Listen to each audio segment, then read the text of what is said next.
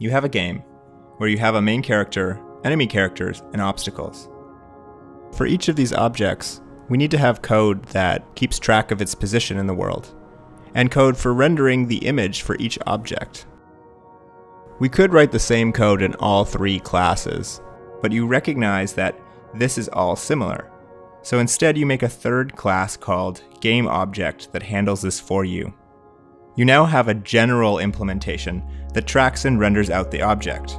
The code is mostly identical, but you allow the subclass to specify which image is shown. You just created an abstraction.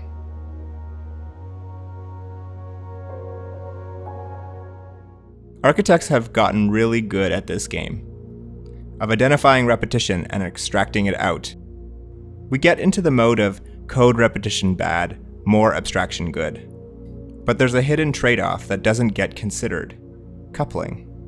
Most engineers conceptually understand what coupling is, and they definitely feel its web when trying to modify an overcoupled system. But when designing software, you don't feel the impacts of coupling. I consider coupling to be an equal and opposite reaction of abstraction. For every bit of abstraction you add, you've added more coupling. Let's explore an example. We have a program that saves out data to XML, but that's the old format, so we want to move to JSON. We could do this by adding a configuration to the save logic to support both modes.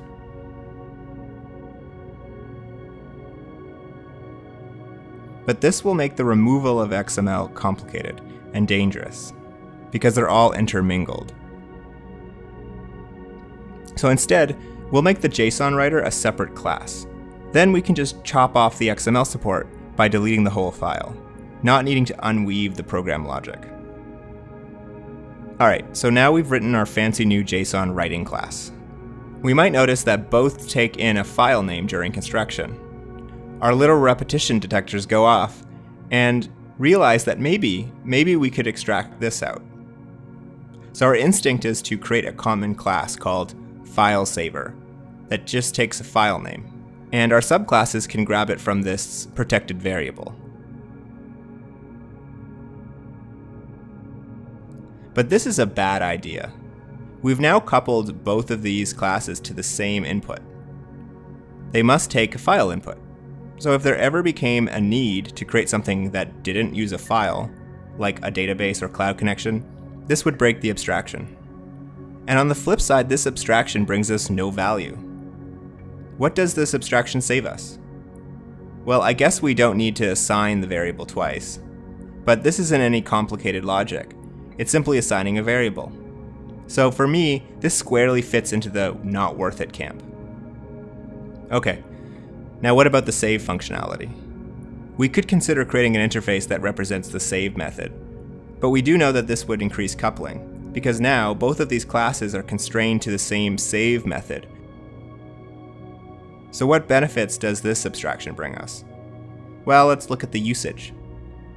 We have an if statement that decides which class to create and calls save on one of them. So if we add a common interface, we only get to remove this one duplicate save line. That doesn't simplify the program in any meaningful way. So I'd also put this into the it's not worth it camp. At this point, it's better to keep these as two distinct classes, with no connection at all. There are two cases where it would make me decide it was worth it. One would be if we added more save options. If we had 3 or more, we might want to extract the construction of these save objects into a separate piece of code. Especially if the different savers had different parameters, like a database configuration. The other case would be if we needed our program to defer or repeat saving at a different point in the program. For example, if we wanted to save every 5 minutes automatically, we'd create a class called interval saver, and it would make sense for this interval saver class to be unaware of which saver it's calling. In both cases, it becomes worth it when we want to separate the decision of which saver we want from the time we actually want to save. Overall, it's good to only apply abstraction when the value it brings overweighs the coupling. This does mean that you might have a little bit of code repetition, but I think that a little code repetition brings less pain when changing code than overcoupling. What do you think?